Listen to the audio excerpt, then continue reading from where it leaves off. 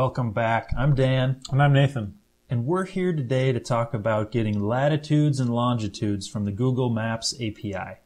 We're here in Scranton, but we don't know exactly where we are, so let's go find out. So the first thing we're going to want to do is import the trusty old OS module. We'll be using that to access an environmental variable that we stored in our operating system from the terminal. In a previous video, we showed you how to do that. So if you missed that one, be sure to check it out. This variable is the API key that's actually going to allow us access to Google's API. So we'll store it in a variable called API key, and we'll use the os.environ dictionary to access the API key as it were. And so we'll store that as a variable. The next thing we're going to want to do is actually import the tool, the module Google Maps. This is where all the magic happens. This pulls out all the search results from a given search when we send it to Google Maps API specifically. If you don't have this installed, it's as simple as a pip install Google Maps from your command line, and you'll have it. From here, we're going to start up a client. This is going to be what's actually going to connect to Google's servers and give us results. So we're going to do Google Maps, gm equals googlemaps.client, and pass in key equals our API key variable. So we'll run that. We've instantiated that object. We're going to call this next variable geocode result, because that's exactly what we're going to be doing, is geocoding.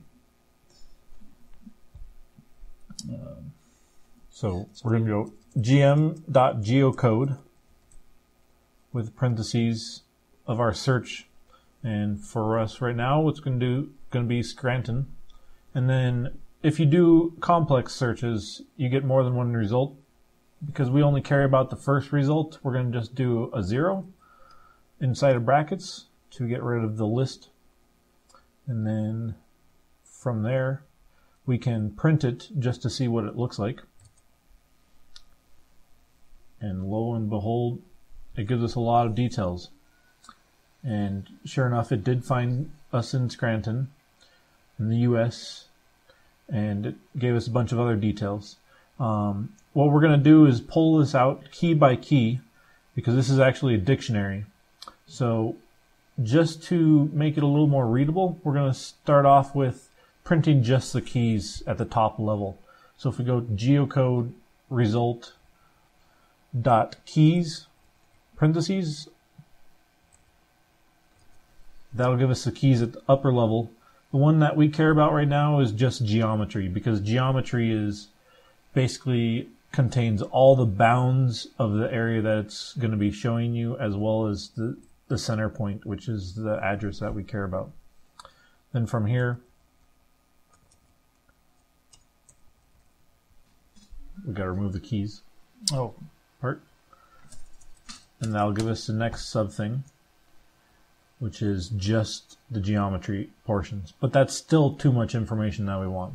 Inside here, we can see easier which keys we want. And then for us, we want the location, because that gives us the latitude and longitude of the center of this boundary, which is the closest point to what's important to us right now.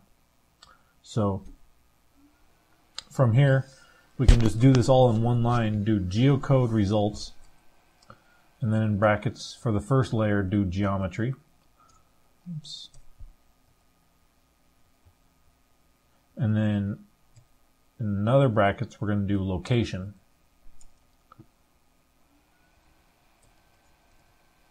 And sure enough, this will hopefully give us the latitude and longitude.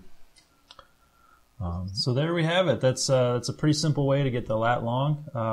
In one of the upcoming videos, we'll show you how to loop through all those cities that Craigslist has a presence in. We'll get all the lat longs for those cities and eventually plot it on a map. With the prices of all our iPhones that we searched up. Till next time.